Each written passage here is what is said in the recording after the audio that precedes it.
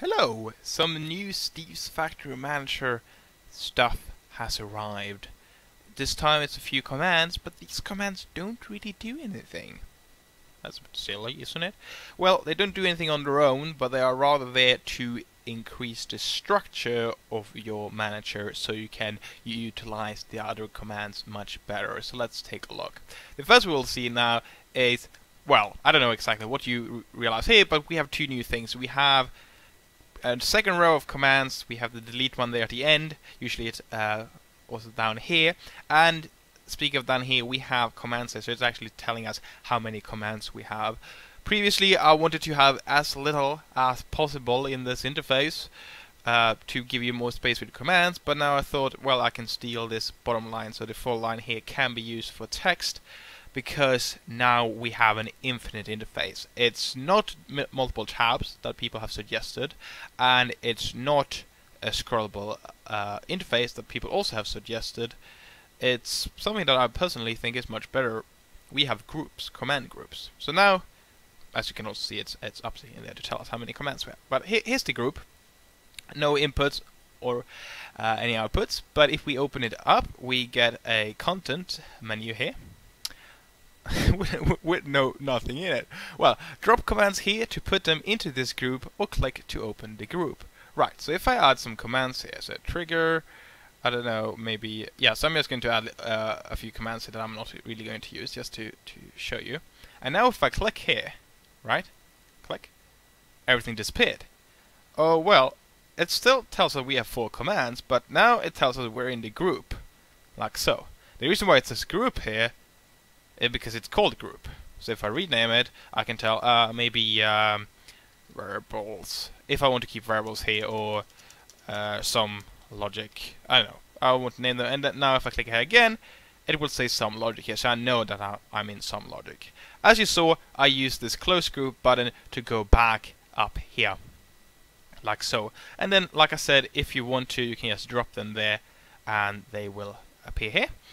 Or you can, of course, create them here right away. And it's going to keep track on all the commands, so it's easier to know how big your system is.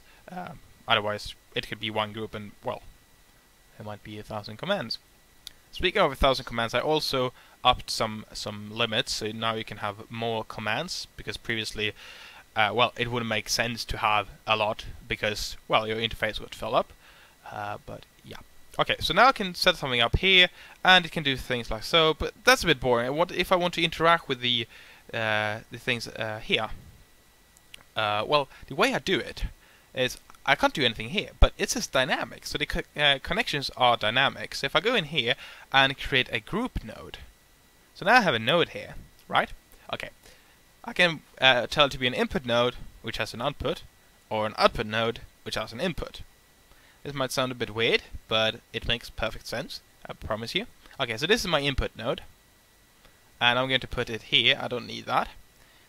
I'm going to connect it like so, and, well, let's pretend it's doing things. Now if I go back here, we can see that this is here's my input node.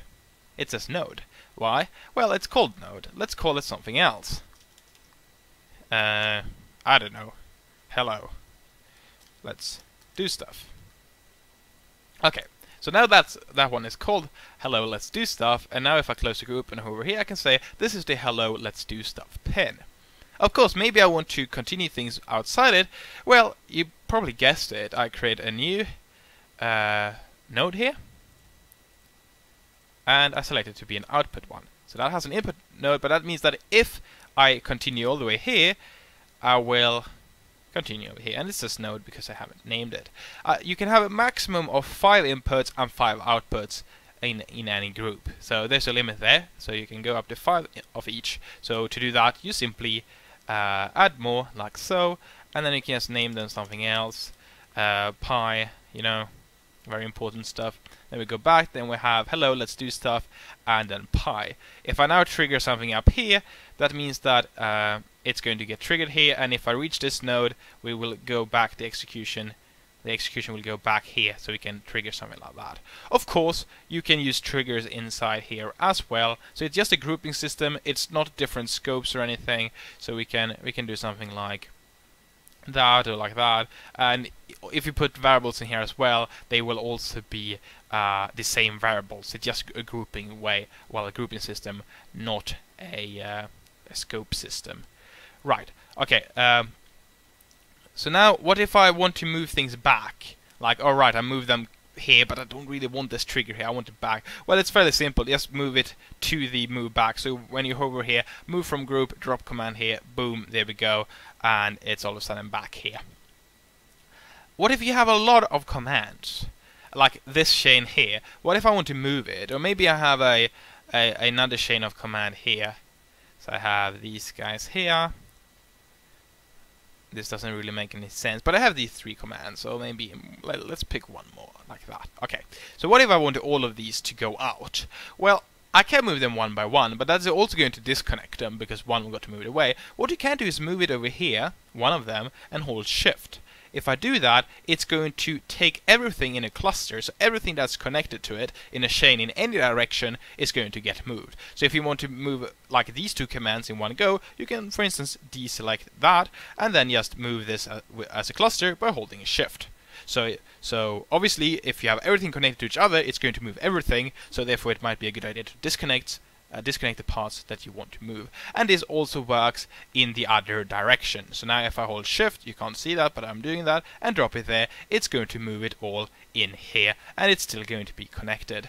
If, well, it's a bit stupid that you would do that, but if you, for instance, let's connect it like this. Like so. So I have the chain here. If I shift like this here, it's not going to move the group inside a group. That wouldn't really work. So it's disconnecting the same group, but apart from that, it's going to move everything that is connected. And yes, I said same group because, well, there's obviously no limitations to have multiple groups, and of course, there's no limitations to have groups in groups. So now we have some logic, and inside that we have group. Inside that we have, I don't know, cake. Inside that we have a group again. Here we have group 2. Yeah, so you can just add more and more groups like this. It's totally fine. And the interface, the width of the interface is not even the limit. It's going to just add dots here in the beginning. So now I like 10 groups down or something like that. So when I in the beginning said now we have an infinite infinite interface, I really meant it.